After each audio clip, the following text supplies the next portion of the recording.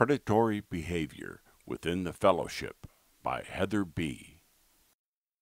I initially found AA roughly 20 years ago, filled with trepidation and with zero self-esteem. Much to my surprise, I had been diagnosed with drug-induced psychosis after seeking psychiatric help for what I thought was depression. Of course, it wasn't that simple.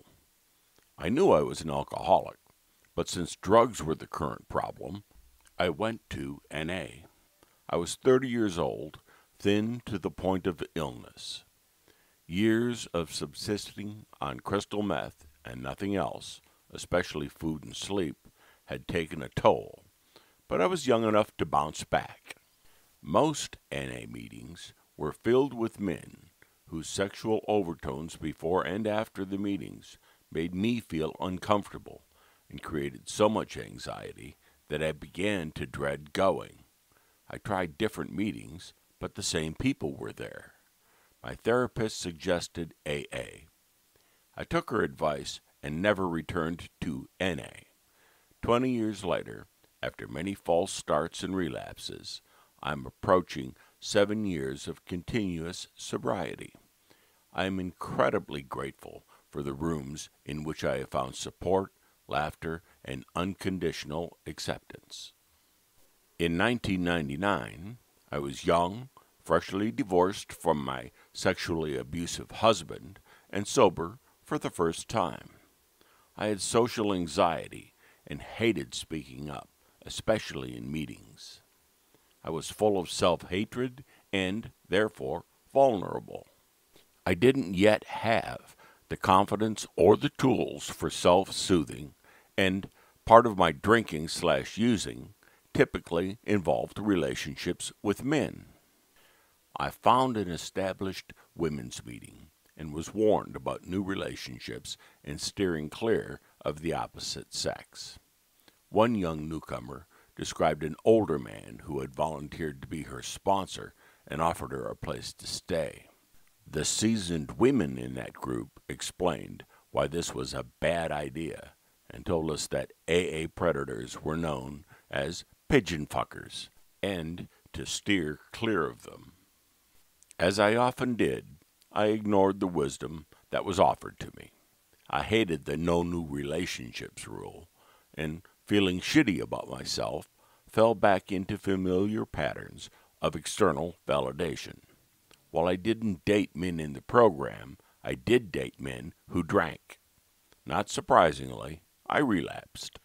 In fact, every relapse I've had accompanied a romantic/sexual relationship.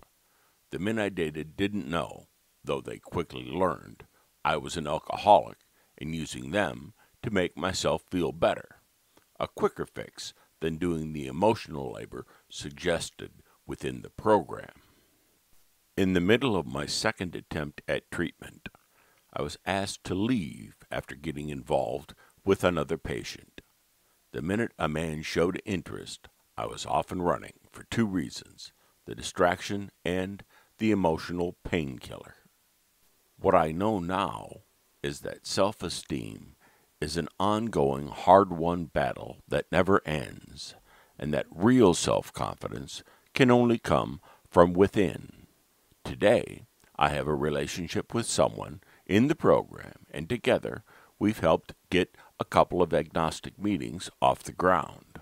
Still, we rarely attend meetings together, and I consciously choose to use the tools, recovery and otherwise, at my disposal when I feel shitty rather than looking to the relationship for validation.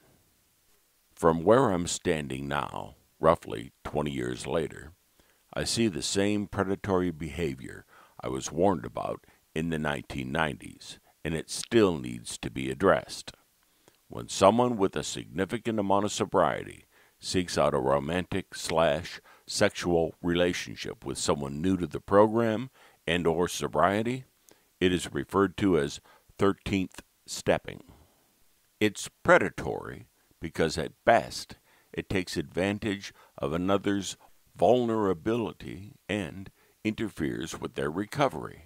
At worst, it compromises the other person's sobriety, leading them back to alcohol and drugs.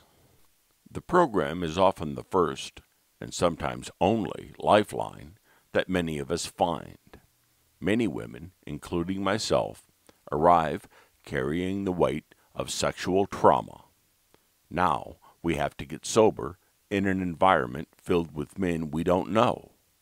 Imagine, on top of this, getting befriended by someone who pretends to help, offers you a lifeline, but only wants to sleep with you.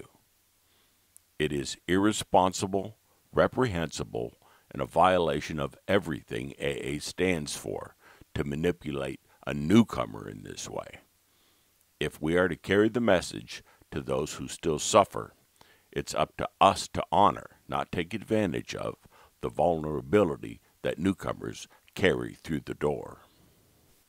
Earlier this year, a man from the program was exhibiting condescension and disrespect to women both in and out of the rooms.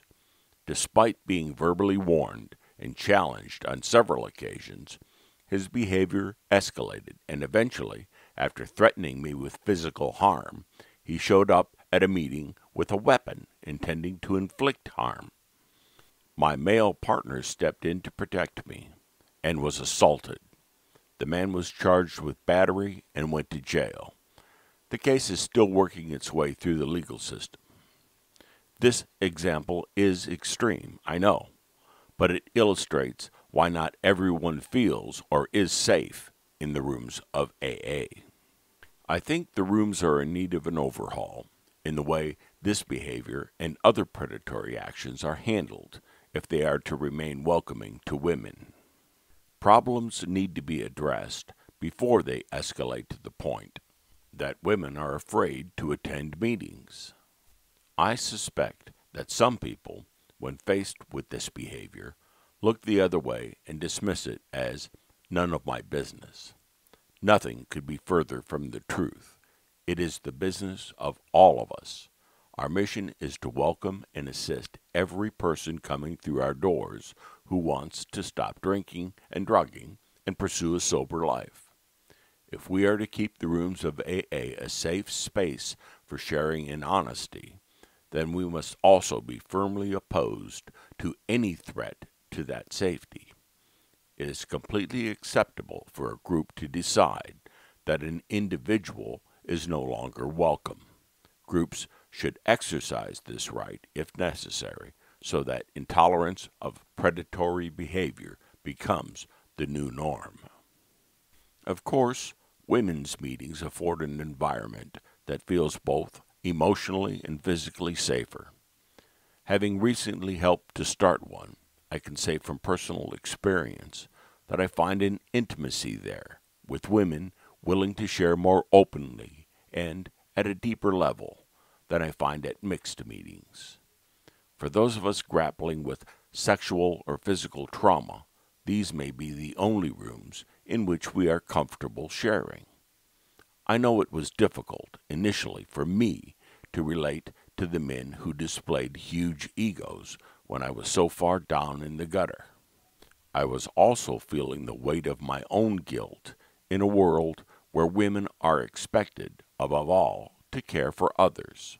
Still, I don't think complete segregation is the answer. Limiting ourselves to 50% or less of the recovery population seems antithetical to benefiting from those characteristics that we all share. Someone much smarter than I once said that connection is the opposite of addiction. Predation is a serious problem within our community. The program that has saved us from jail, insanity, and death. Therefore, it will take the community as a whole to change this culture. We need to talk about this topic in meetings. It should be discussed with sponsees of both genders from the outset. And men, I implore you, do not let this behavior go unchecked. When you see another man preying on newcomers, say something. Do not let the solution to this problem rest solely with the women. Take a stand and protect the women in your recovery circles so that everyone is safe and has access to the gifts of sobriety. About the author, Heather B. Heather is a co-founder of Two Agnostic Meetings, and her sobriety date is April 7, 2009. She is most often found reading, and she approaches physical activity with extreme hostility.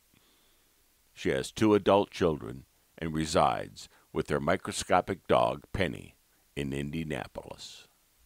The original print version of this story, Predatory Behavior Within the Fellowship by Heather B., may be found on the website aabeyondbelief.com in the Personal Stories section, dated January 8, 2017.